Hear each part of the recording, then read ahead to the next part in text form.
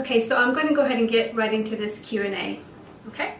Okay, so the next question is, where do, Okay, so what is something that people don't know about me? Now, let's see. One of the things that people do not know about me is that I can draw. I have been able to draw since I was a little kid. I remember we used to have at school, when I was in elementary, we had a contest about drawing or something. It's very vague to me, but I remember I drew the, I think it was the Aztec calendar. It's very detailed. It's like a round circle. I think that's what it is. It's a round circle, and it's very detailed and has a lot of stuff on it.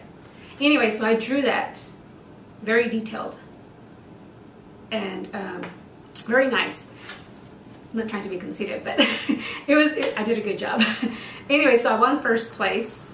Let's see. Also, when I was in junior high, people used to bring me like a little picture that they would find in the newspaper or in a magazine. They would bring me a little picture and they would say, "Oh, can you draw this for me, you know, bigger?" So sometimes, depending on how big they wanted it, I would draw it either like, you know, in a regular size paper or in a poster form.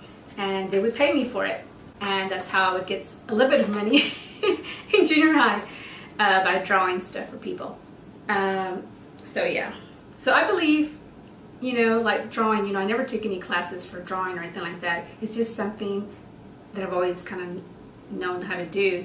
And as I get older and you practice more, you know, you get a little bit better at everything, at whatever you do, you know. And I believe that everybody is born or has some kind of gift, you know. And I think that's one of the gifts that I was given, drawing. So yeah, that's it. Let's see what else.